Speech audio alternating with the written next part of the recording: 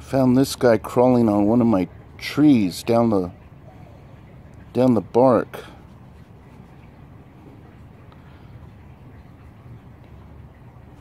See, he's moving all by himself.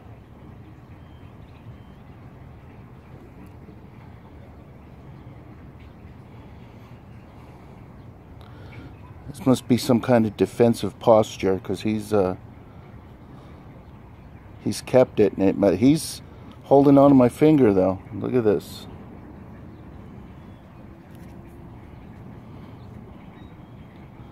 He's a pretty big sucker.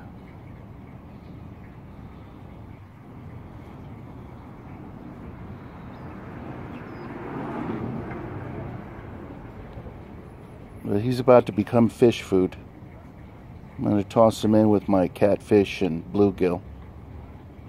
See how long he lasts. But he's pretty big. Might be too big for the bluegill. And he does kind of stink. Just thought I'd share this. It's hadn't seen him or any of his kind before.